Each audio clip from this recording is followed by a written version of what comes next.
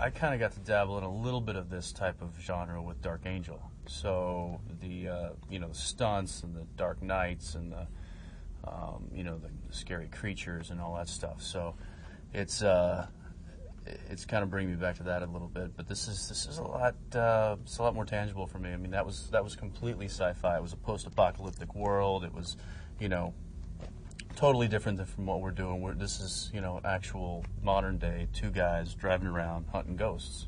I got to experience some of like the green screen work and the pilot and then House of Wax and stuff like that. But otherwise, like you said, it's much more tangible and much more real. Sort of the idea about these brothers going around and going to these little back towns and side roads and checking things out. So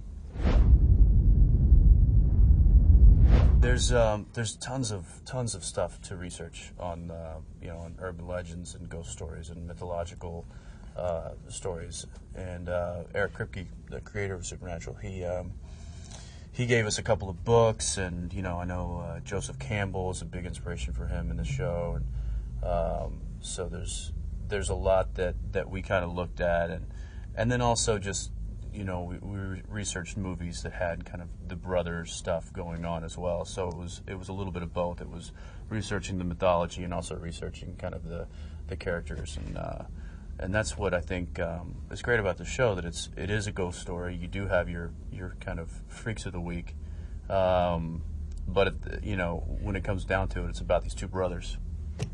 I agree.